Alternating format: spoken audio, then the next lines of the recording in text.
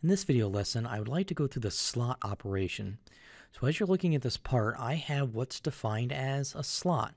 So I have two equal distant paths that go all the way around. Now this tool works just a little bit different than the pocket or the contour tool does. I might be able to do this with the contour as I pick the inside or outside, but slot does something just a little bit unique that none of the other tools really want to do. So let's go ahead and hop in.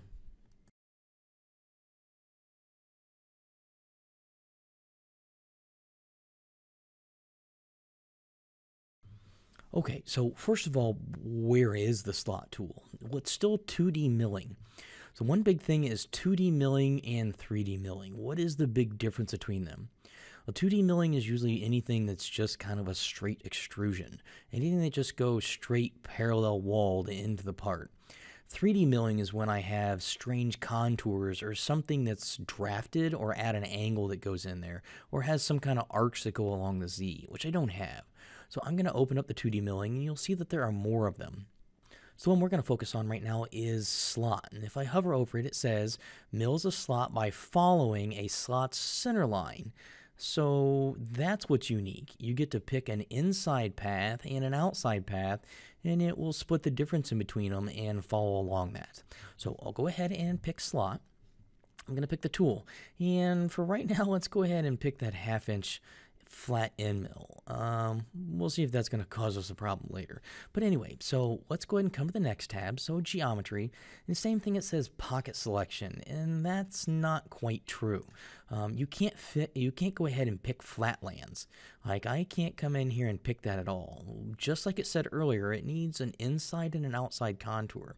So I'm not going to pick the top ones. I'm going to pick the bottom ones because that's going to define my bottom height for me.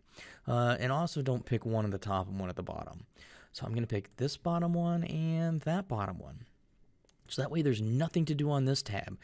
Stock top, model top, whatever we need right now, and then selected contours is all going to work just fine. Anything to do here? Well, yes. Multiple depths. It has to do with that specific tool. Unfortunately, this is not adaptive. Because this is not adaptive, then I typically can only do 50% of the tool's diameter as I cut over and I cut down.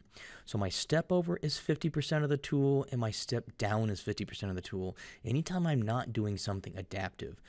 So let's see, I've got a 1/2 inch tool and I don't know that distance. So I'm just going to go ahead and hit OK to this. It'll save what I've got. We'll go to inspect and let's see what we've got. 1/4 inch. So yeah, I can do that all in one shot. All right, so slot. That's all fine. I don't need multiple depths. I don't want any stock to leave, and that's not even on by default.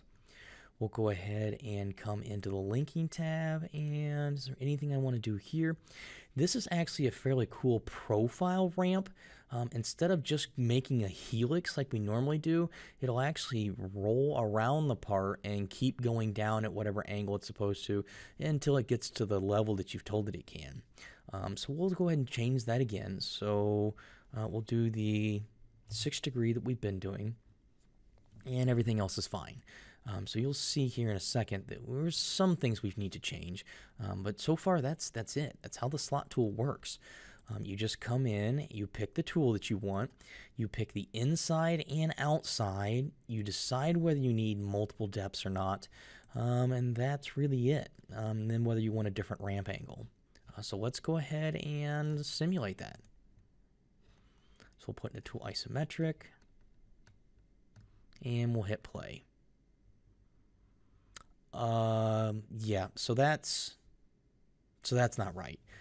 That's too wide. That has exposed everything there. So it doesn't actually understand solids like the other ones do. No, not really. It only understands the two paths you chose, and it put the TCP, or the tool center point, dead smack in between those. So that's not good. So how do I know what tool I want here? Well, let's use that inspect tool again. So inspect, measure from here to here, and it tells me 1/8 of an inch. So I want 1/8 of an inch slot done with 1/8 of an inch tool. So I'll come into my slot 2, and this time what tool? We want the 1/8 inch flat. So we'll go ahead and pick that instead. Now that causes me a problem because the 1/8 of an inch tool, if we go with the rule that it can only step over 50% and step down, or a depth of cut of 50%, then I can only go down a 1/16 of an inch. That's true. So I'm going to come to this multiple depths, and I'm going to change this to a 1/16 of an inch. If you couldn't think of that, remember, it's a calculator. 0.125 is the diameter of the tool divided by 2. That will get me 50%. And that's it. So that will go ahead and give me my 0.0625, or a 1/16. And then same thing. So now it's actually going to go down at 6 degrees until it gets a 1/16 of an inch, and then it will finish that level. And then it will go down again at a 6-degree angle until it gets down to a 1/16, and it will keep doing that until it gets to that selected contour. So it'll do all the math and everything for us. The same thing, we go back to setup, we go to simulate, and we hit play. So it'll just walk around the part until it gets to a 1/16. It'll finish that level. It's gone down again, and it will just keep repeating that process until it gets down to our 1/4 of an inch.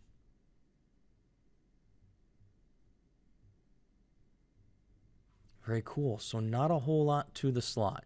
Just know that pick the pockets that you want, or pick the contours that you want to define the height, and that's really it. So it's 2 of them, and it will split the difference in between them. That's it.